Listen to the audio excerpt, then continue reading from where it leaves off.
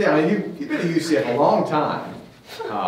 For 2019, you've been here. 2018. Okay, a long time. So what's it been like after going and competing in the American Conference, and now this is UCF's first year in the Big 12, going through the conference schedule? How did you kind of perceive everything, being an experienced player and kind of being there and seeing everything the last few years? What did you think about this first year in the Big 12? Honestly, we knew, like everyone said before, that coming into the Big 12, it was going to be a big, step up. Like, the competition was going to be at another level. Teams were coming in without.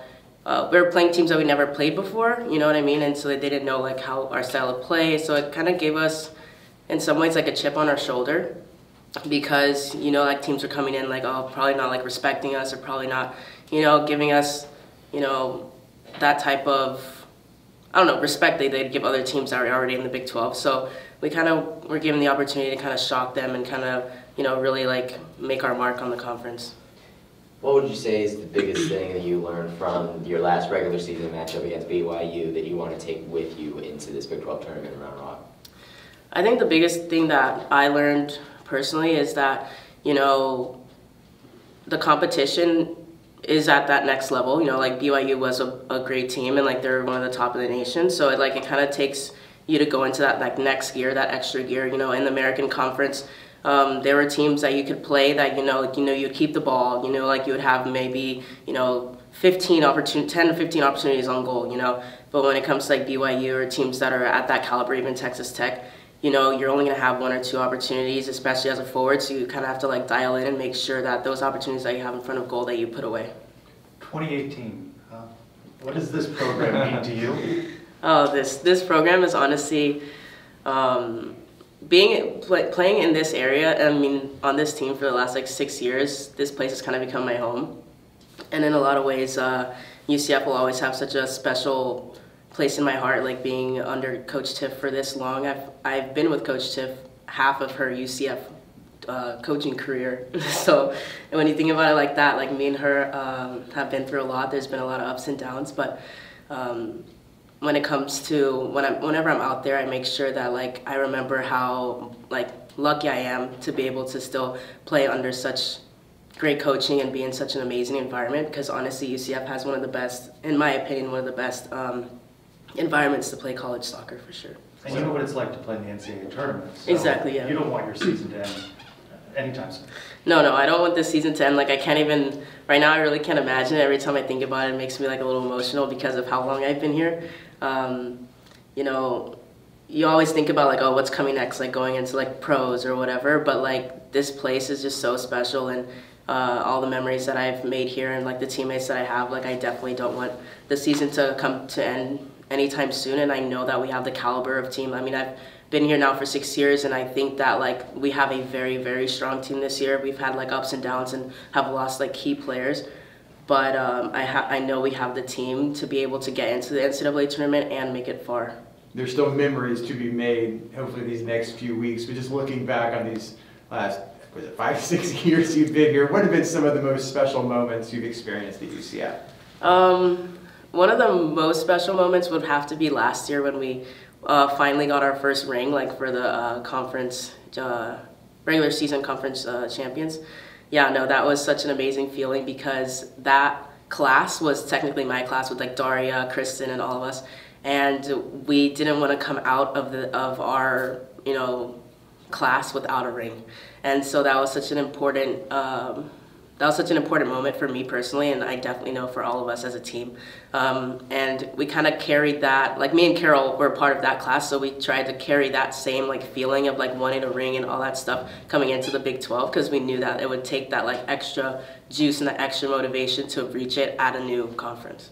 What would you say is the difference between the Dayana Martin that first arrived here at UCF in 2018 versus the one we're looking at right now?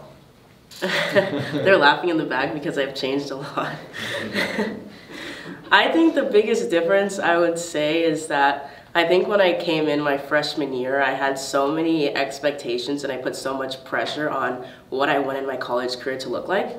I think you come in and you're okay, I want it to look like this. I want my first season to be this. I want my second season to look like that. And by my third season, I want to have all these things in place so I could move on to whatever level that you're trying to go to. And I think one thing you learn about college soccer or college sports in general, there are a lot of ups and downs. You get injured, like I came into my freshman year, and before the season started, I had gotten injured, and that kind of like threw like a big obstacle in my like plans that I had for myself. And so I think the biggest difference is that now like I am a lot more grateful, and I just allow seasons and like things to unfold as they should. I make sure that I do the best that I can when I'm out there, and I like really try to embrace like my teammates and embrace the environment and kind of just let things unfold instead of taking college sports or like this season too serious. Like of course it's very serious, but at the same time you have to enjoy moments and like really, just embrace where you are and kind of like be where your feet are. What do you and your team need to do to be successful in this tournament in Texas?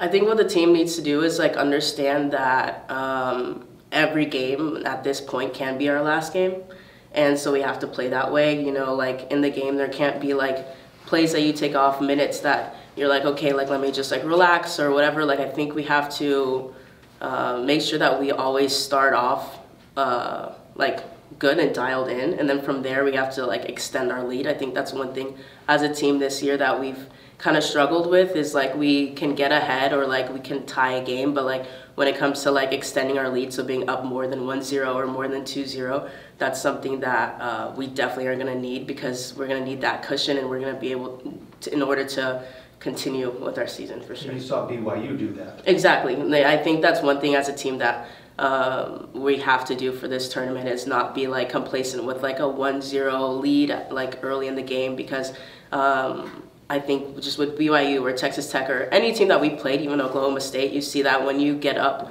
like the game could be easily tied. Like games flip all the time with leads and stuff. You're going into this TCU matchup, didn't get a chance to see them in the regular season. So what is it like for you guys to kind of go into this matchup, also later in the day too, going into that type of matchup, fighting for both of you fighting for your postseason lives? Honestly, when it comes to playing, like obviously we haven't played TCU, but like I try to just focus on like what our team has and like the components that we have. And I think that like coming into the game that I have a lot of confidence in the game plan that we set forward and the personnel that we have. Like I have no doubt in our defending ability and our back four and our midfield and our attacking players to get the job done. How does it feel to be recognized by the league? Great. Honestly, I wasn't sure if we were going to get like any recognition, but I feel like so honored to be able to get an award like that for sure. But honestly, it's a testament to like how hard the team works, because like forwards don't look good if the ball is not given to them, you know what I mean? Like, and we're not given those opportunities. So it really is like a team effort, even though it is an individual award. And how does it feel for Jessica to know freshman? So yeah. Just so many years ahead, maybe 6. Thank you. Everyone's really driving that point home, aren't we?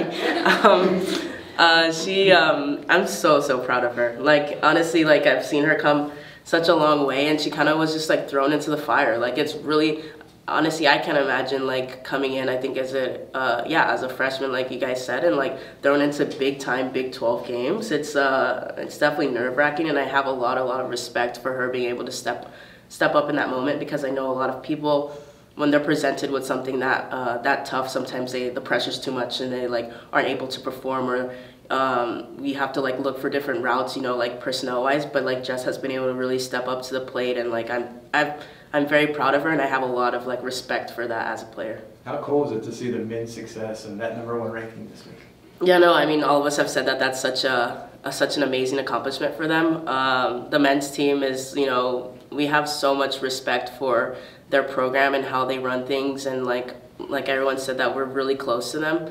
And so seeing them ranked #1, it's honestly the recognition that they deserve for the hard work and for the way that they've played and everything that they've overcame in the season. So I think them being ranked #1 is justified. And like Tiff said, like UCF is a soccer school, and I think men's soccer being ranked #1 definitely shows that.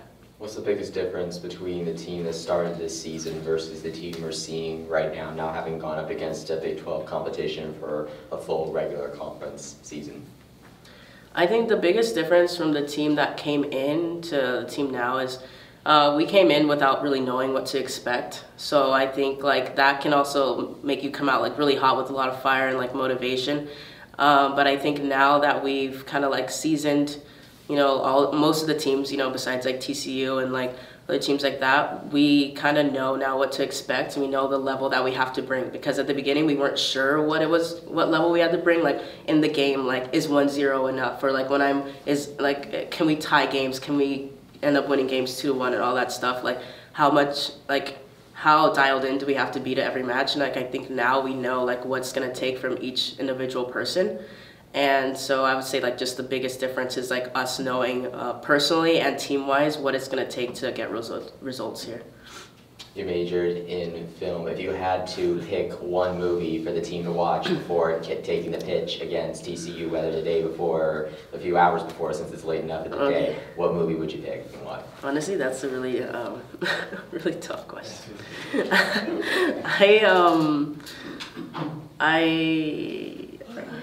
What? Hoodwinked. No, I'm trying to think of like a good sports movie right now. I knew we were talking about watching Miracle, but honestly, I haven't watched that movie in a while. But I think that could be a good like team movie for everyone to watch. You know, good motivation. No, yeah, you got to go in and really fighting out for that post. Not just with TCU, but also with Texas as well. Mhm. What was the question? Just what would you, now, you know, what's it like to kind of go into kind of a 3-team bout, because the Big 12 is like a 3-team big league, as a lot of people are projecting. Then TCU, and Texas are both going to be, all three of you are going to be fighting for postseason lives this weekend. Yeah, I mean, it makes all the games way more intense because everybody knows what's at stake. And obviously, you know, Texas, TCU, and us, like, we all know the situation that we're in. Like, nobody's, like, naive. So it's definitely going to come out in the games. I think the games are going to be fought until the very, very last second, because both teams know that if we don't get the result, it could be the last game of the season, and nobody wants that. So I think the games are going to be, like, very entertaining to watch, but also very, very intense in the moment. I don't think in those games there's no like lead that's too comfortable when it comes to that, because teams are going to fight till the very end. So I think it's just going to be really being dialed into that and knowing that like both teams want to extend their seasons. Awesome. That's a lot. Appreciate it. Thanks a Thank lot. you. Good luck to you. Thank you.